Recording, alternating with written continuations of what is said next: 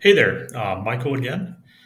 This is a continuation of the series of videos on price action patterns that I like to trade. Again, this is Michael. I'm the option strategy instructor here at optionsplayers.com.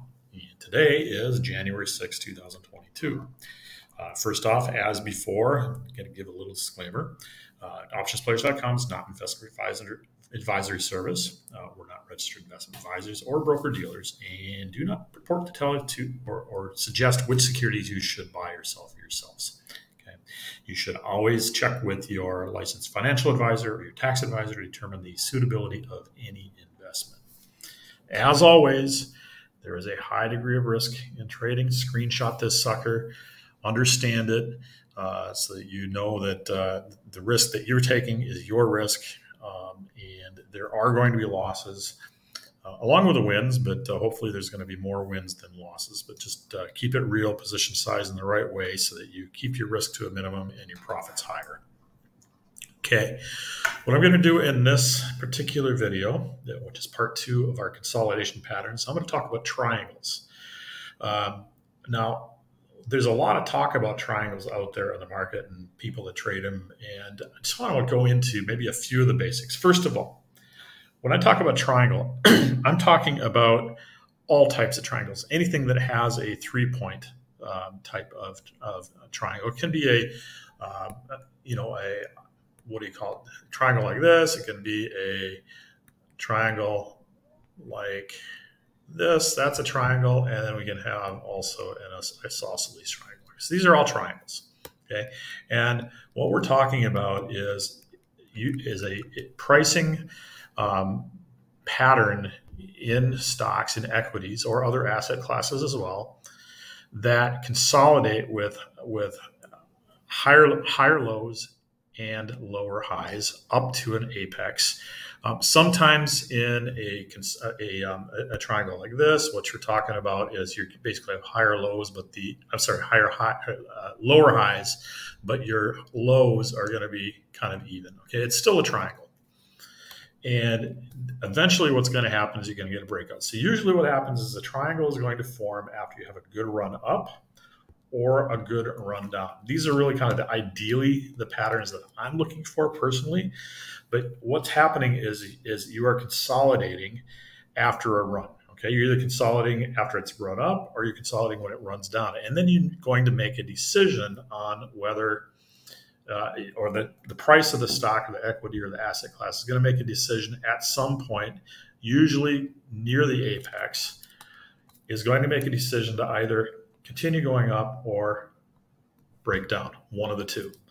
And that's the same thing on the, after a run down, it's either going to decide to go back up or it's going to decide to continue down. So you get this coiling action that basically coils, and it's like a spring, and kaboom, it just goes. The spring is undone, and you either go up or you go down. Okay, so you got a springing action. The price comes down, comes up, and then kaboom, goes. Now, there are many traders that trade directionally on breakouts. My personal preference is to trade non-directional. I've got my own reasons because of my own style, but it is perfectly valid to trade triangles directionally on a breakout. I personally don't do that too much because they tend to be more prone to false breakouts, and I'm not able to control it because I am not awake during market open, since I live on a little island in the Andaman Sea just off the coast of Malaysia. Okay, that's my personal preference. I'm going to show you here in this particular video really more how it works to do it directional. Okay, so what are the conditions of triangles? Well, first of all, you're going to have a move up or down. You move down is the exact opposite, but a triangle is usually going to have it's going to have at least 3 points on each side. So you can see, you're going to kind of visualize it. It kind of looks like a triangle if you're able to fill this in, but you have point 1 on the bottom side, it goes up, comes down, you got a lower high, you got a higher low, you got a lower high, you got a higher low, and then you kind of go like this, okay? And ideally, you're going to keep going, and then you're going to get kaboom or kaboom, one of the ways, okay? Either way. So this is usually what I'm looking for. I'm visualizing triangles after I do a particular sort. I'll show you what the sort is that I do. Okay, so the ideal trade, if you're going to just do it directional, is to go long or short on a breakout from the third point in the triangle. So you can see that we had 1, 2, 3. So that's the breakout level. Or 1, 2, 3. That's the breakout level. And you don't want to place orders. You don't want to trade this if you think you're getting a breakout on a candle that's down here, because you haven't really surpassed that lower high. You want to get past that lower high, or you want to get past that higher low on the other side. Okay, so what the general way to do this is you put in what's called a one cancels other contingent order to buy calls or puts. So you put an order contingent on, let's just say that's 105, and let's just say that's 95. You put a contingent order to buy calls if this particular asset class reaches 105, okay, this particular stock. By the way, this is Apple. So you place a contingent order to buy a call, whatever strike you're going to go for, whatever expiry you're going to go for. Now, I do like to, me personally, I like to go out about 45 days because sometimes it takes a little longer for these things to go, but that's just me. You can go earlier if you like. It depends on your trading style. So what one cancel others does is your contingent order will go in to buy the call at the market. Okay, so it's going to be a market order. That market order is released to the market if the stock reaches 105 or whatever the price is. You're also going to have a second order in that buys a put. It's a market order for the put. Market order for the put gets released if the stock reaches your level. Okay, and if one of those is filled, it automatically cancels the other one. So that's a one cancels other contingent order to buy calls or puts. And we want to place those orders above the lower high or below the most recent lower low in what the triangle is that we think that we're going for. Okay. There is definitely an added risk of false breakouts, which then we're forced to exit. And psychologically, that's tough because we've got in our minds that this is the thing, it's going to break out, we're coiling, it's really going to go, and it's tough to psychologically get over the fact that you're wrong. Okay, so that's just understand that you can be wrong in this type of directional trade. It's a little bit more frequent because there are definitely false breakouts of triangles, because guess who can see these triangles? They're market makers, and they love to trick retail traders into going a direction on a potential breakout when really the breakout may go the other direction. Okay, so, and that's actually one of the reasons that I prefer to go non-directional with either straddles or strangles, especially if the apex of that assumed triangle is out, less than 5 days. Okay, but that's my personal preference. I'm really only going to cover the directional side of things because you get into the straddles and strangles, there's a little bit more complexity. It's something that we go through in the swing trading course. So again, one cancels other contingent orders to buy calls or puts. But you can see that order is kind of hanging out there. Okay, it doesn't mean we've entered. It's just going to get triggered if we happen to get above or below. And you can see that's the next day. We're still in the triangle. And there, look, you've got a breakout of our assumed triangle, because you know what? This is an assumed triangle. We don't know if it's a triangle. It looks like a triangle, but now it's actually kind of morphing into one of these triangles. Okay. But it's an assumed breakout. Okay. So, but we don't get into this thing unless we get below the higher low. Okay.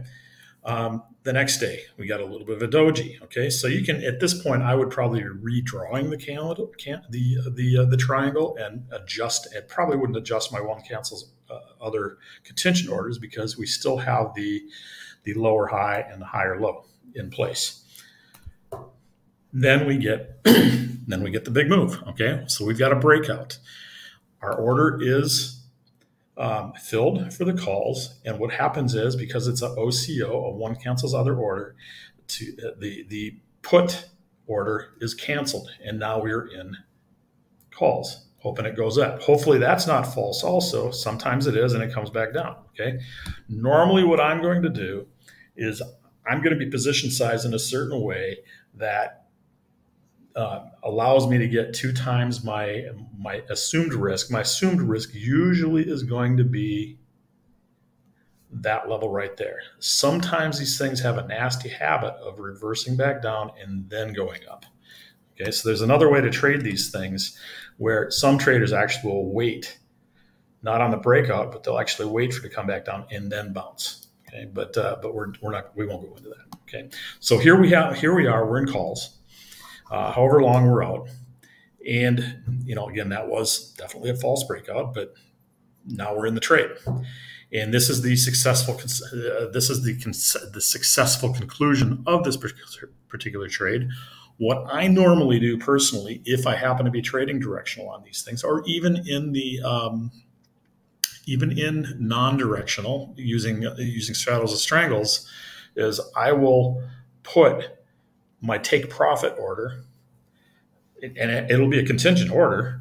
My take profit usually is going to be at the top of the triangle. Okay. There's other people that will measure this right here, and they'll calculate 80% of that move and call it a measured move, and they'll just put their take profit on this. And again, my stop on this. Categorical stop from a stock perspective. If the stock ever got below that, I would stop out, but I may probably even be stopped out before then, or manually stop myself out if my loss horizon is met. Usually, what I do is I will plan my trades for 50% loss, and I'll take profit with a partial. Meaning usually about 60% of my trade I'll take off at a double, and then I'll let it run to what my other target is, and I'll just get out. Okay, but this is successful. Okay, so this was a successful triangle. Okay, again, 3 points, 1, 2, 3. These things are going to change. Mr. Market, Mrs. Market doesn't know what we want, and what we want doesn't necessarily pan out. We got 1, 2, 3. We go in, we have our directional trade, it goes up and it's successful. Okay. But you also have to be ready to get out if it is not successful, meaning that the market doesn't agree with our fact that we thought it was a triangle. Okay. Let's look at a real world case study. Now, let me put a footnote on this. I did not trade this. I was watching it. I missed it. Okay, but this happened very recently. And what I do is I like to look for opportunities. I keep an ongoing list of triangles. It's actually one of my favorite types of patterns. And I set a sort to take a look at equities that have an abnormally low ADX. This is using a standard ADX of 14 periods, and I want to know if the ADX is less than 14.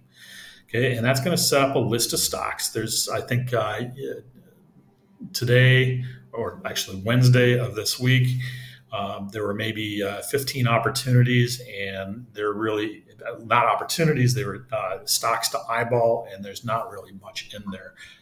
But this is one of the past ones in the recent one. Okay, so MPC is a recent opportunity. So let's just go in and look at it. The reason this came up is there's a sort. Okay. And this happened on December 3rd. And you can see I've got my ADX. It's actually ADX and DMI.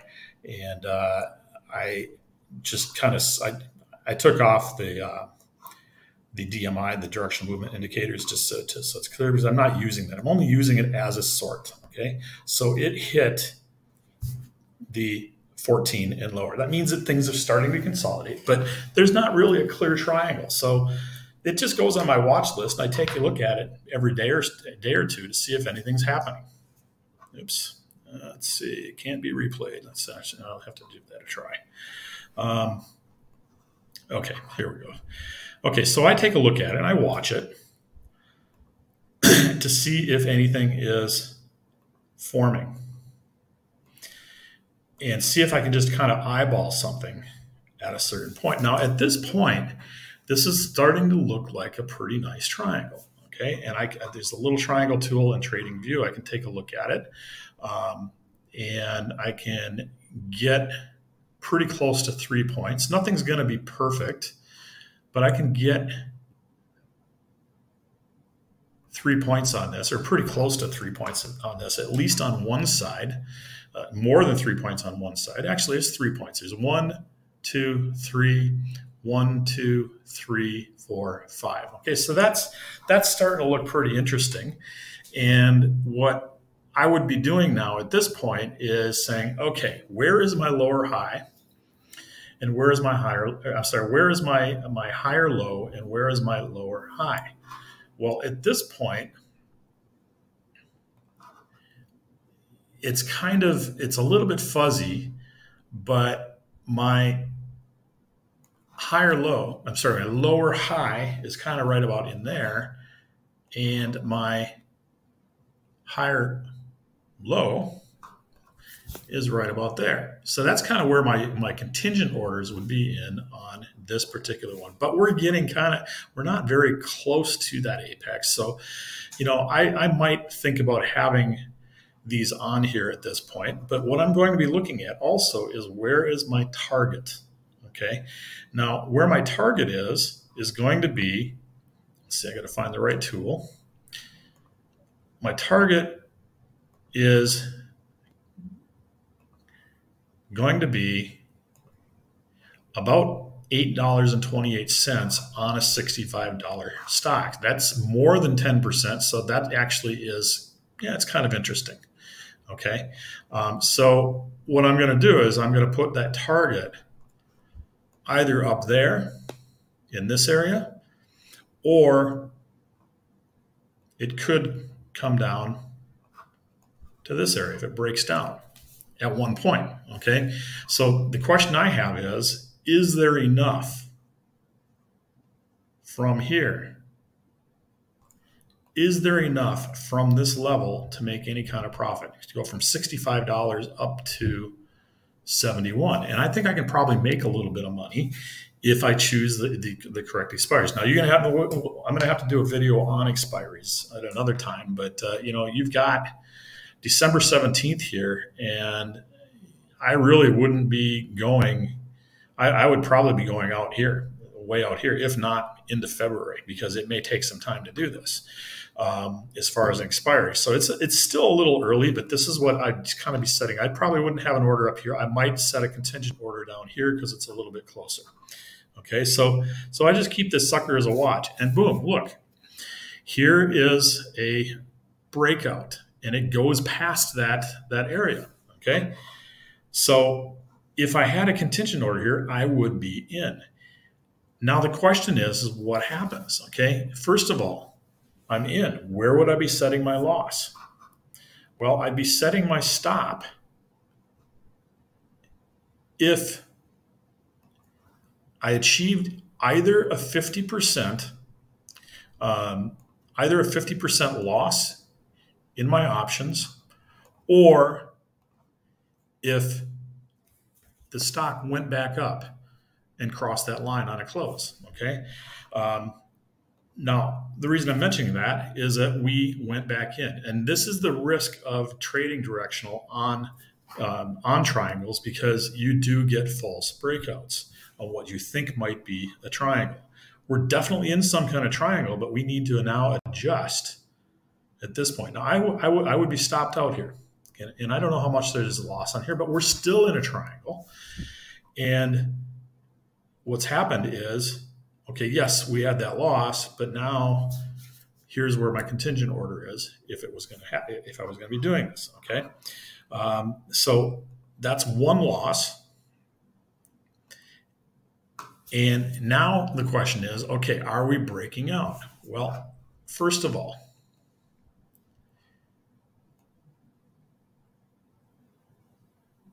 we have another point in our triangle. So our higher low is here. So this needs to be fluid, okay? Do we have a breakout of the triangle? No, we do not. But it's starting to hone in a little bit, okay? False breakout, it didn't quite get there. Does the triangle need to be adjusted? It could. Okay, so if I'm looking at that, I'm thinking, okay, if we get a breakout, maybe it's going to be more above here. And actually, now we're kind of going into this, what we started with the first video that I did, part 1, and that's really kind of more of a high base or a low base. Okay, it's kind of basing at this, but we're just still going to call it a triangle. Okay, but we still are in this thing. Okay, now here we have a breakout of all things. Okay, so now where is it that we're going to set our target? We're going to set our target on a measured move.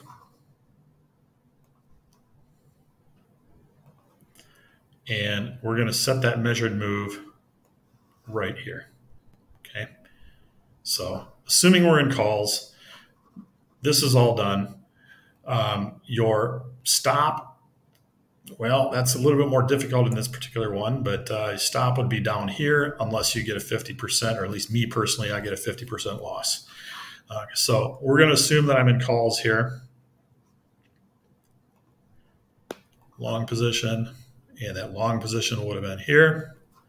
And my target is right up there, okay? I generally like, just if I was just trading the stock, I mean, there's a lot of loss, but the question is whether I can get a double on this. Okay, so let's just take a look at those, pile that forward. Okay, there we are. Okay, so we had a breakout. So the big question is whether we had a double or not in those 2 days, and I don't know where that's going to be, but if it's a double or not, because I haven't checked it, but my hunch is it's a pretty good profit. We hit our target, and I would be out of this trade. Okay, so again, there's a loss here on one because we got that false breakout, and then there is a gain on the second one. So that's kind of how triangles work, and the triangle consolidation is a little bit more complex. There is definitely a reason why, personally, it's just my own style, don't trade so much the directional ones, not unless we're like really close to the apex. I much prefer non-directional, meaning I'm going for straddles and strangles. This particular one did not qualify for a straddle or a strangle. I would not have been into it. But again, it's just a real-world example of how one would go about trading triangles, and not only finding potential triangles by eyeballing, but also how you manage an entry that is maybe a little bit more stacked in your favor, how you get out both at a loss and a gain. So hopefully this is of help. I do love triangles. I trade them all the time. It's another effective way, another effective tool to have in your toolbox. There are times when they work really, really well. There's times also you're going to make your losses. But if you stack those conditions in your favor, the goal is to have well over 60% winners and less than 40% losers, and have your losers be much lower in dollar value than your winners, and having a good profit factor. So thank you very much. And again, if you like this video and like this concept, give it a thumbs up. We've got a couple of more to produce over the next several days to have in your toolbox for you to review. If you got any questions, just post it up on the chat, and we'll answer, or others that are involved in triangles will also answer. Cheers all.